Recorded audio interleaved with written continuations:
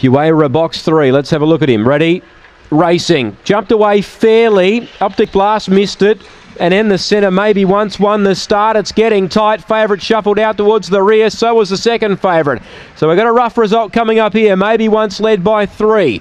Eva Tyson to second. Bucks Express to third. Optic Blast to fourth. 6 lengths away. McKeekos. Then the favourite Huera.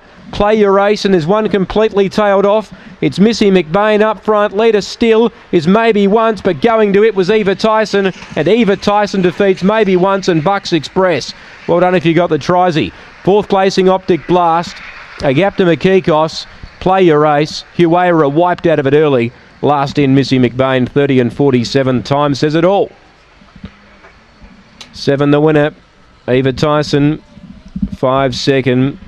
Maybe Once, and 8 third Bucks Express. If you got the trifecta, you've ended the night on a good note. 7, 5 and 8. 1 4th Optic Blast, 30 and 47, a length and a half by 2.5. Favourite wiped out of it early.